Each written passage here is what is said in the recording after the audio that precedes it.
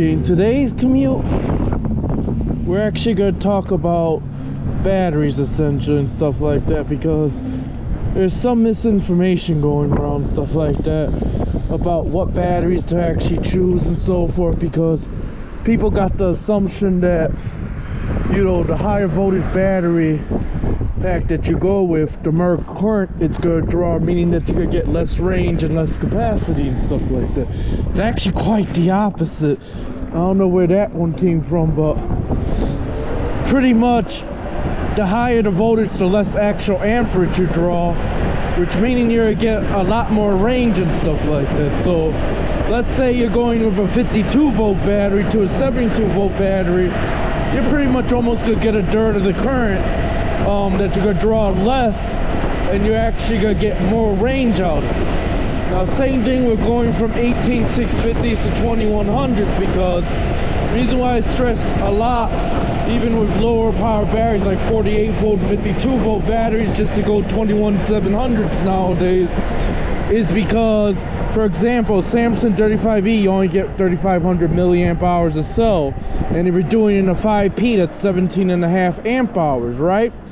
Well, if you take a Samsung 50E, it's 5000 milliamps per cell, and if you do that same configuration 5P, you're actually getting 25 amp hour capacity and stuff like that, even at the same voltage, 52 volts and stuff like that. So actually going with you know, 21700s alone and stuff like that is going to give you actually somewhat of a performance increase and a capacity increase just by that itself. Now, you're not going to get no top end range like top speed and stuff like that, because you have to go higher voltage to get, you know, higher top speed. That's just how it works, is then you get more RPM out of the motor the higher voltage you go and so forth. But what you will get is you will get more torque and stuff like that. And you'll get more torque if the controller, of course, is up to par to actually give you more torque, and you can tune it that way, because you're gonna get a lot less voltage sag, and you're also gonna stay at a higher voltage longer than you would, let's just say, in 18650, because you're not gonna get as much voltage sag, and also you're getting a little more capacity. So therefore, as a battery drops down, your speed decreases. If you haven't noticed, anyone that's ridden on an e-bike, as your battery dies down, you can't go as high speed as you did if you just fully charge your battery, and that's normal, because the voltage drops off after a while and stuff like that. And if voltage sag becomes a problem, where you're getting a lot of voltage sag because you're pushing the cell at its max, you know, your speed's also going to drop off too as well and stuff like that. So that's one of the things, and one of the reasons why I stress that, you know, nowadays, just make sure when you're buying a bike that they're actually using 21700s pretty much. People are kind of moving away towards the 18650s, and they went to 21700s and so forth, and that's the way to go, because you just get overall more capacity. So instead of just getting, you know, for example, 17.5 amp hour pack, let's just say, if you're going 35Es and going to 50Es, when you go 50Es, you're getting 25 amp hours. Now, in most cases, most people go 4P in that configuration, and even if you go 4P setup, you still get 20 amp hours, which is 2.5 more amp hours than you would get than if you just went with 18 650s and stuff like that. And that's why I stress, you know, get the best battery you could get, because you get more efficiency and more performance out of it the bigger battery goes, even with voltage and stuff like that. It actually makes a huge difference in the performance and stuff like that, and that's why I stress that a lot. So now, the reason why most manufacturers don't go 16, 72 volt is because legality reasons, stuff like that, because obviously e-bikes, you're only supposed to be able to go 750 watts and no more than 28 miles per hour to stay within the legal limits of most states and stuff like that. So, you know, that's why you see a bunch of, for example, especially the cheaper e-bikes, they're only 750 watts and they do gear hub motors, and we're going to talk about that. Gear hub motors are actually the best bang for the buck as far as, you know, lower power bikes, because, you know, they're using planetary gears and stuff like that. So therefore, you're not relying on a direct drive motor and how much torque you're going. You actually got gear reduction and everything else going on, where you can actually get, you know, a little more low-end torque and stuff like that out of a gear hub motor versus like a direct drive or a direct drive.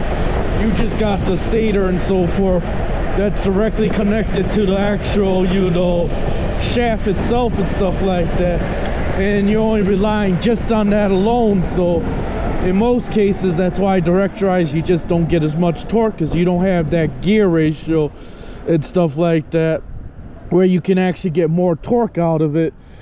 Where you got like on a gear hub motor, way it's made is you got a small shaft where you got the motor and stuff like that, and that small shaft turns 3 bigger planetary gears, and those 3 bigger planetary gears, besides being connected to a clutch, is actually connected to the outer case of the motor, and that's effectively what turns your reel, because now you're going from a smaller gear to a larger gear, effectively giving you more torque essentially and stuff like that.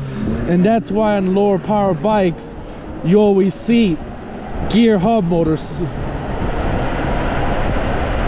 Okay, so that's one of the things to actually, you know, pretty much watch out for. Anything usually under 1200 watts, it's probably gonna be a gear hub. And when you start going into the 15 and upper range, that's when you start going into direct drive motors and stuff like that, as far as hub motor bikes go. And that's actually pretty good. You know, that's what you would kind of expect, you know, for a bike like that. You know what I mean? If you want to get the most performance, the most bang for your buck essentially and stuff like that, is to actually effectively get that. Now with mid-drive motors, it kind of works different. You know what I mean? Mid-drive motors, obviously you got the motor where your cranks are and stuff like that, and I kind of discussed this in, you know, the different type of motors and stuff like that, where you actually on a mid-drive, instead of having on your back wheel, you got it in the middle where your cranks, where you're actually pedaling and stuff like that. And the advantages of that is that you get pretty much, essentially you can use your bike drivetrain besides the internal gears that's actually in the mid-drive motor to actually help you, give you that larger gear, and then you get, of course, more torque out. And that's why mid-drive motors are pretty much torque monsters, because you could actually go and switch to a lower gear if you want top speed, or you could switch to a larger gear to get more torque out of it for hill climbing abilities and stuff like that. And that's why they're great, especially for off-roading and stuff like that. And the other reason too, if you're doing a lot of off-roading, jumping and stuff like that, you don't got to worry about, you know, for example, you don't have to worry about, you know, unsprung weight, pretty much, where you got your weight in the back wheel and stuff like that.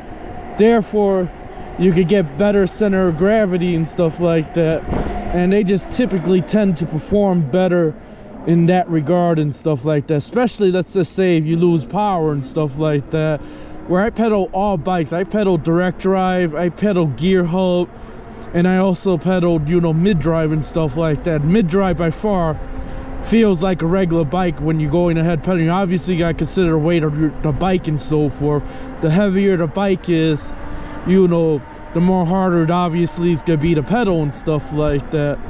But with, you know, when you're pedaling, for example, a heavy direct drive or a gear hub, you feel that weight on that back wheel as you're pedaling and stuff like that. And when you're pedaling, you can feel the weight difference on it and stuff like that. And it's gonna wear you out a lot quickly. That's why in most cases I don't usually recommend, if you're like a cyclist and stuff like that and you're planning on pedaling a lot, just to go with a mid-drive essentially that got torque sensing and all that. Because when you do that, you know what I mean, you're gonna be able to, if you lose power, you can pedal that thing 4 or 5 miles home if it's a 60-pound, let's say, bike and so forth, for no problem. Where if you go ahead and try to do the same thing with a, you know, rear direct drive stuff, yeah, you can pedal it's gonna be hard though, especially if you're on a single gear bike where you got no derailleur and stuff like that, where you can switch to an easier gear. For example, if you're going uphill, or you can switch to a faster gear when you're actually on flat ground and stuff like that. That helps a lot, and that's why I stress that out. Not to say, no, I get why people like belt drives, because they're low maintenance, they look nice and stuff. Same reason why I actually like them, to be honest with you, and stuff like that.